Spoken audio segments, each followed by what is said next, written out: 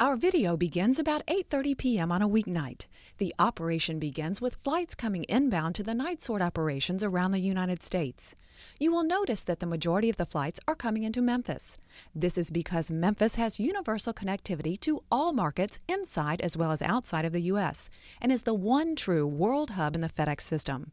East Coast flights are first to arrive into the night sort operation, closely followed by a bank of West Coast flights. It is now about 1 a.m., and the sorts around the U.S. are in full swing. After the packages have been sorted, Eastern Time Zone flights are launched first from the sort locations because of their shorter time to the delivery commitment. The launch begins in earnest at about 2:30 a.m. You'll also notice flight activity out of Newark, Alliance Fort Worth, and Oakland, which support the regional sort operations. These regional sort operations bleed off volume from Memphis and Indy. Direct point-to-point flights are also utilized between larger markets when sufficient volume levels are available. It is now about 7:30 in the morning in the FedEx system.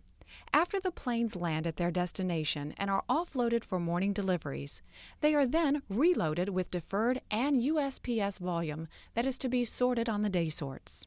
It is now about noon Memphis time, and the sorts are again in full swing around the U.S.